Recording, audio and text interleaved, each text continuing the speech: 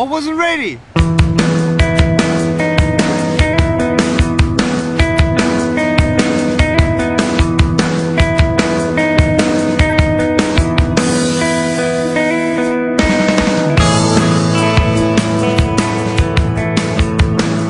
I have no arms and no legs, but I'm very thankful that I have my little chicken drumstick here.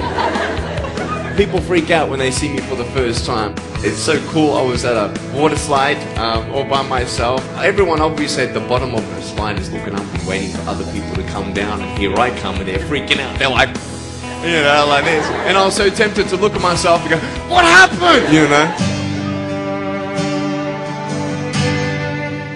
And there were times where I sort of looked at my life and thinking, well, I can't do this and I can't do that.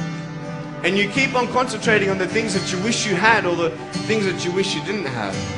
And you sort of forget what you do have. And there's no point, I believe, in my life where I wish I had arms and legs, I wish I had arms and legs, I wish I had arms and legs, because wishing won't help. But what I've seen in life are just a couple key principles, and the first thing that I've seen is to be thankful. It's hard to be thankful, man. I tell you, when I was 8 years old, I sort of summed up my life and thought, I'm never going to get married. I'm not going to have a job. I'm not going to have a life of purpose.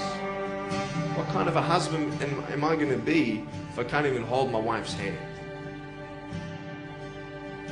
It's a lie to think that you're not good enough. It's a lie to think that you're not worth anything.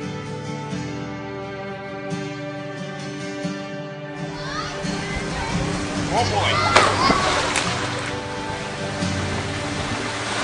Woo! It's freezing, I can't feel my hands. I love life. You know, so many people come and say, how come you smile so much? And I'm like, well, it's a long story. But it's very simple at the same time. You see, it's very hard to smile sometimes in life. There are things that happen that you don't know and you don't understand, and you don't know if you're going to get through it. You know, you go through your storms in life and you don't know how long this storm's going to be. And today I want to share with you some principles that I've learned in my life that you can use in yours.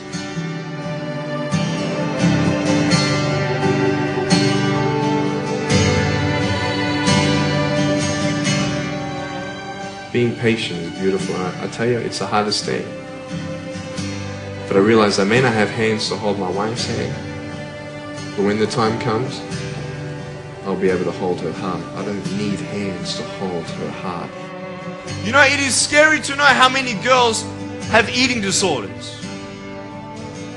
It is scary to know how many people are just angry at life because of their situation at home and angry at others. It's scary to know how many people actually feel like they're worth nothing. Every single girl right here, right now, I want you to know that you are beautiful. You are gorgeous just the way you are. And you boys, you're the man.